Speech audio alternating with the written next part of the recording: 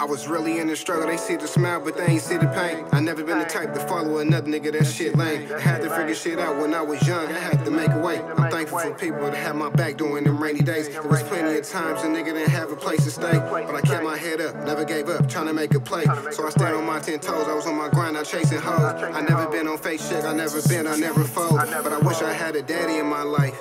Nah, he ain't dead, he was just absent through my life. So when it come to my kids, understand I'ma make it right. Baby mama tripping, talking like I ain't in they life. That's bullshit. If you really know me, I be on my shit. And I still make it happen when I be going through some shit. Being the deadbeat is not an option. No excuses, nigga, not being in my kid's life. I refuse it, nigga. I grew up in these stalking when niggas didn't make it out. When I jumped off the porch, I had to take a different route. Niggas was losing life to fucking clout. That's out. I be damned if that's the way I'm going out. Hey, honey.